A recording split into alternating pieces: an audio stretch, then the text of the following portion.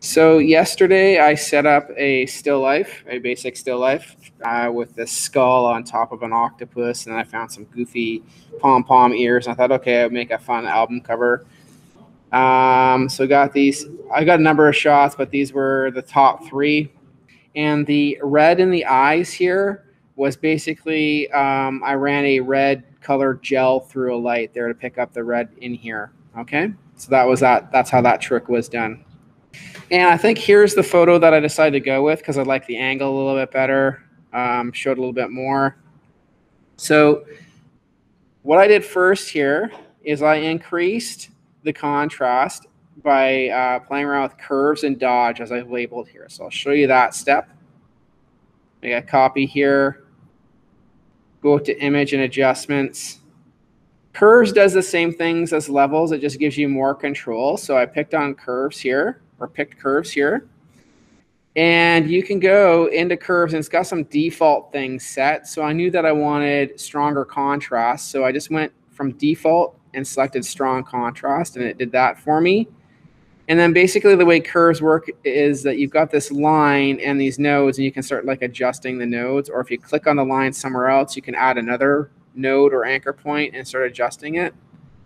But the nice thing about it is it gives you all these kind of customized the nice thing about it is it gives you these preset medium contrast, negative. Let's see what negative does. It reverses it. So, and then I wanted the strong contrast. So I just selected strong contrast and went OK. Then I went over to my dodge tool and then dodged and kind of lightened these yellow pom-poms on the top of his head here, or her head, the skull's head, and then lighten that up. So that was the result there. Then I wanted to select the object out of the background here, right? So the way that I could do that is from yesterday's tutorial. You go here, the quick selection. You could go around and you could quick select part of it. See, it all of a sudden got rid of the arm here, or the octopus tentacle here. So if I hold the Alt key down, it moves this to the minus, and then I can go kind of like reselect this area here. Just kind of make some adjustments. Then what I did was I went select, inverse to get the head, and then copied and pasted it into its own layer here. And then I've got some extra black that I wanted to get rid of. So I just went into the magic wand tool here, selected that, and then just cut it. So basically cut is Command or Control X, and then you can cut that stuff away. So Command or Control X, Command or Control X, Command or Control X, and then that's done. And then it looks like, you know, I've got everything selected nicely, right?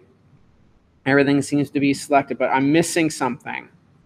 So if I look at the head, there's the springs that are here, right, that are missing in the quick selection in the magic wand. And that's the problem with this stuff, is sometimes some of the fine details it's not going to select. So if that happens to you, what you can do is I would recommend going to the polygonal lasso tool, and then you can just click around, slowly click, and then you can, I'm not going to make you watch me do this. I've already done it ahead of time.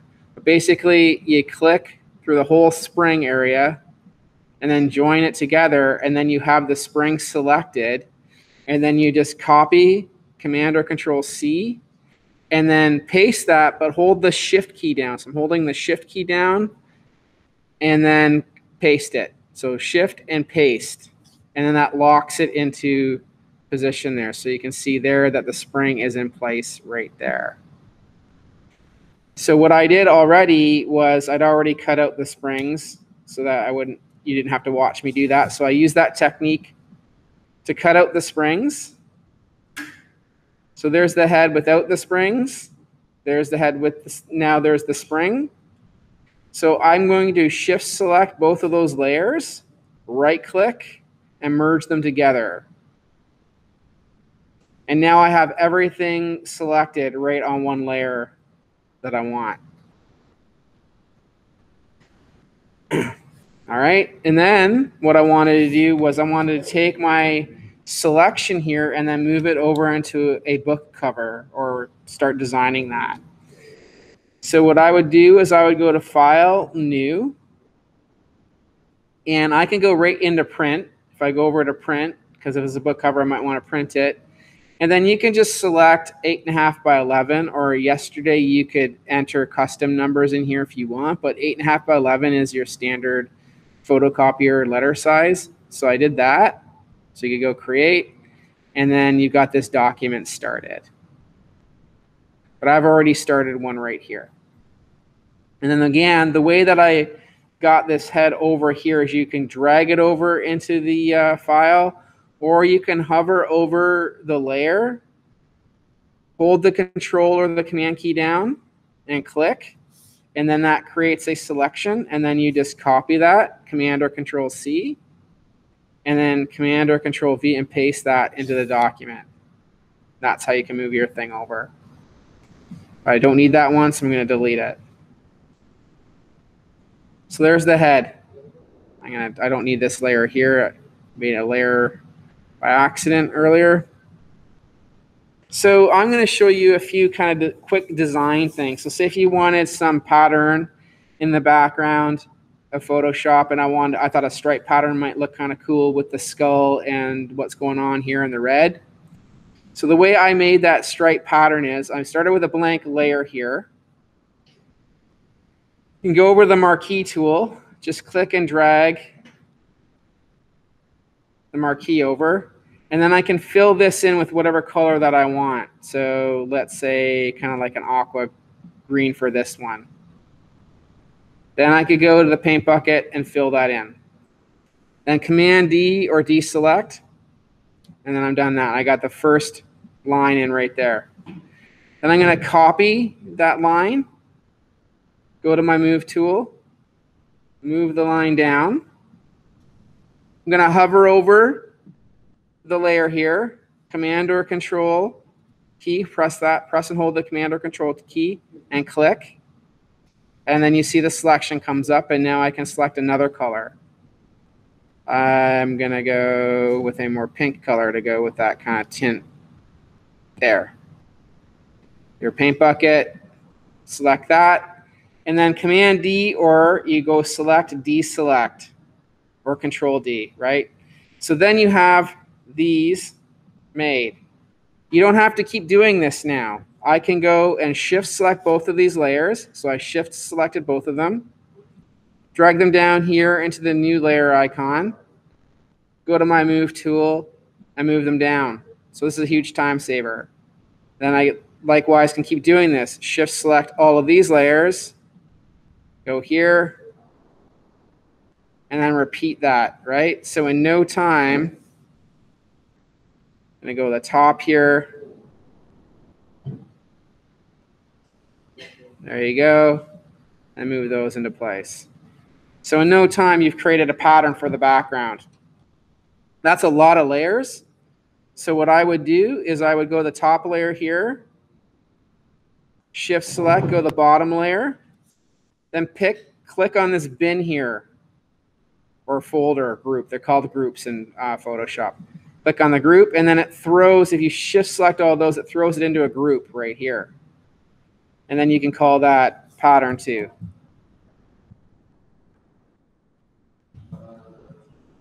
So just some quick graphic ways of working in Photoshop, right? So that you don't have to keep making different things. If you have an idea for a stripe pattern or a circular pattern, you can do that. So there's that one pattern. So it gives you lots of different options to explore.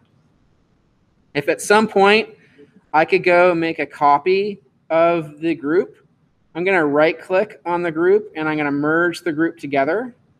So now that's all one solid layer right there. And then I could go and maybe blur it out or do some other things to it if I wanted to attach some other filters to it. Now it's all attached to one layer there. So I could go to filter, I could go to the blur gallery, and I could try the Gaussian blur to see if I want to knock that back a bit. Just make it like a little bit blurry maybe. So some options for you. So that's a quick way to make like a stripe pattern or pattern for your book cover if you wanted to do that. The other thing I was going to show you quickly is also making kind of like a circular pattern in the background here. So in this, I already made a group, or I call them bins for whatever reason, because other programs call them bins, but group, I made a group here. I filled the background with black. I made a white circle by going up here. So I'm going to make a blank layer here. So the first step was to go the elliptical marquee tool, hold down the shift to make sure that it does a proportional circle. If you don't hold down the shift, it'll look like an egg. If I press the shift, it will do it proportionally. Then you can pick whatever color you want. I picked white at that time, and then just fill that in. Command or Control D to deselect, and then you have your circle made. And then in some of the other circles, what I did was I put a gradient on the circle here, but this is a different gradient than I used yesterday. So I'm going to demo that right now here. I'm going to move this thing here to the top so you can see what's going on. So there's a circle at the top. Press and hold the Command or the Control key. Load that selection. I'm going to go into my gradient tool here. Up here, I already selected a basic gradient. Yesterday here, I was using this thing, the linear gradient. Here's the radial gradient. Now yours might not be hit reverse. If I click the radial gradient, there's other things you can select here. The main thing is this reverse thing. So now if I click, you see it does a little dot there, a gradient dot, right? But if I click reverse and do that again, it's going to reverse the gradient. So it'll give me a different look to it. So that's how I applied the gradient to this thing here, right? And then I would recommend, with the look I'm trying to go here, like some stars or some weird kind of lighting things going on there.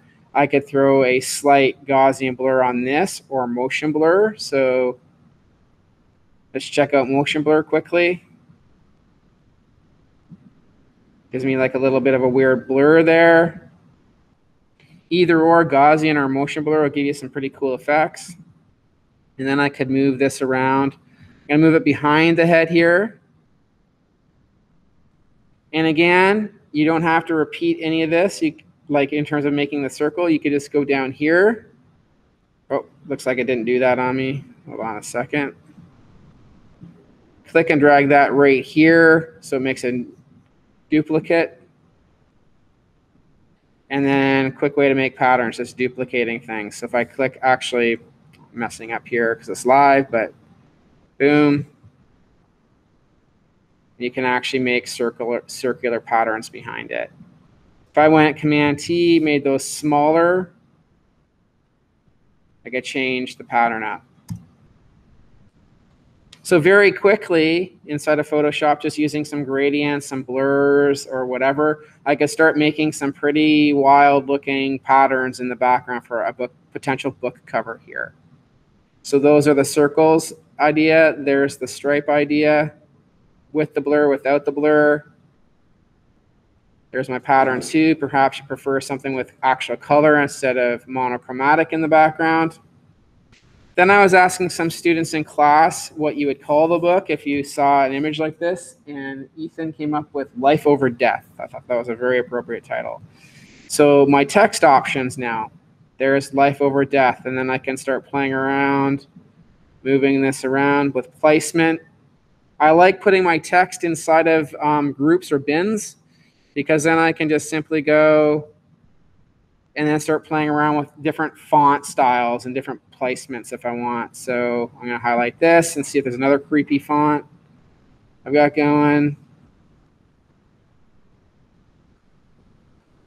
I'm almost done. So let's try diffuse. That looks sufficiently creepy.